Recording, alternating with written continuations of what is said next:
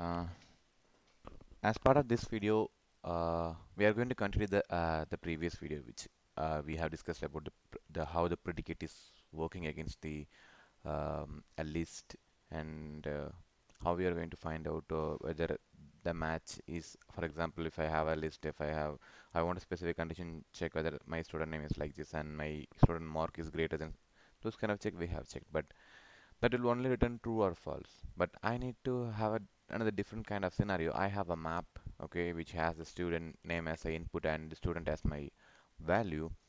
So I want to filter some specific value, but the condition it will be passed as a runtime.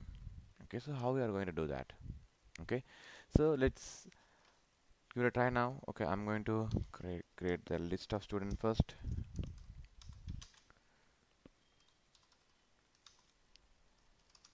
List of students and student list equal to null.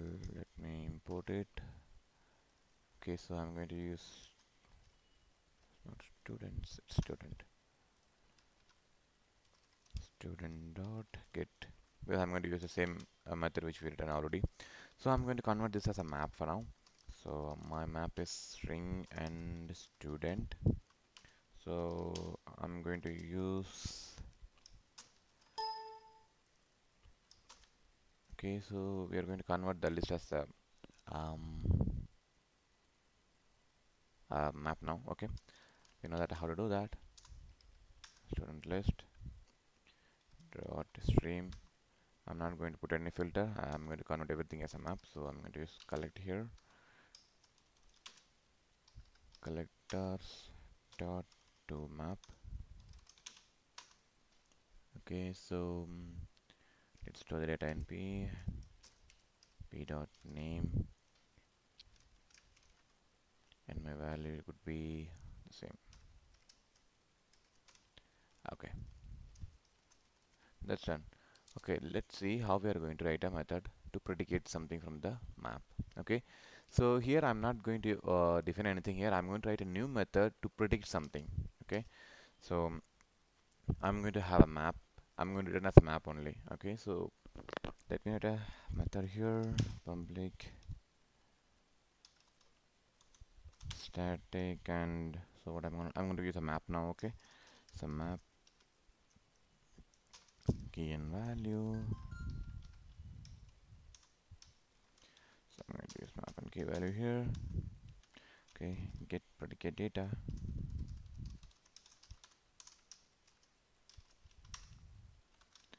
Okay, so my input is going to be map of key value.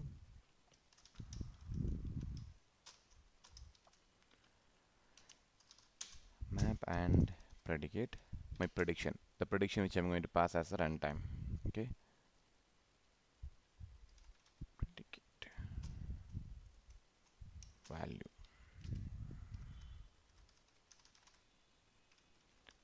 Okay, so what is wrong here? Map k comma v.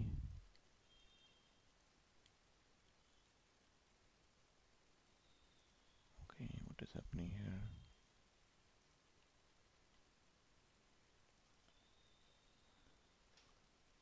Missing. Okay, then for now I'm going to return null. Okay, so what is wrong here? K comma v map and my key and value, my filter data map. Okay, okay, looks good. What is wrong here? Predict v, predicate. Okay, so come on. Okay,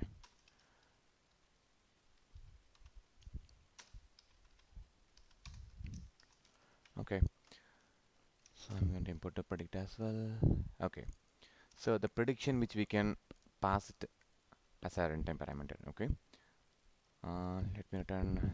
Okay, so what I'm going to do, map dot, I'm going to use entry set since it's a map, entry set dot stream, and I'm going to filter the data based on some condition, the condition which I'm going to pass from my runtime. Okay, so what I'm going to put it here. Okay, so let's take, okay, so what I'm gonna do is here, okay, filter x lambda function and x dot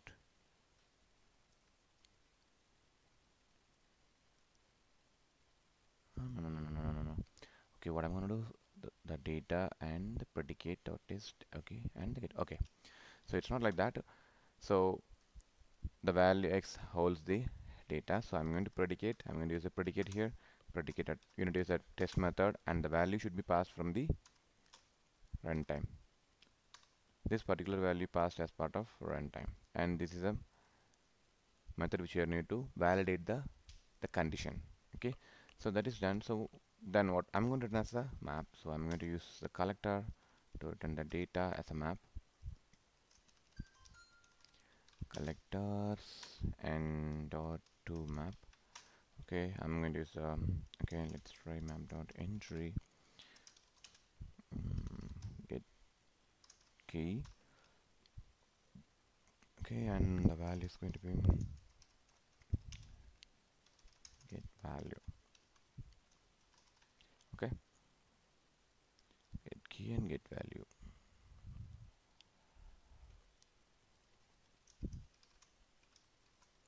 Okay, now looks good. So just take a look at this method. This method takes the input as a map and the predication. Predication is nothing but the predication which you are sending as part of the runtime. Okay, so I have a map, so I'm extracting the map using the entry set, and I'm using the stream to filter the data, and this is my predicate condition. What is the condition which I have to apply, and I'm returning as a map here. Okay, so what I'm gonna do is I'm going to create a filter map here. Filtered map, and I'm going to call the method. So I'm going to call the get value, get predicate data map. Okay, so and what is the predication? The predication here I'm going to send the condition. Now what condition it needs to be checked inside the predication. Okay, so what you can simply say is, okay, I'm going to check x lambda function, and if mark is greater than 95, so it will fetch the students who has the mark greater than or equal to 95. Okay, so let's print the data here.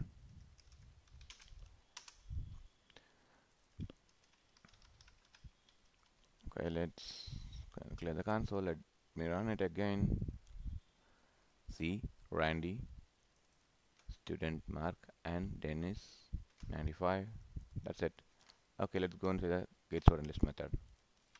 See, only two students are above 95. Okay, so Dennis and Randy, those information has been printed here.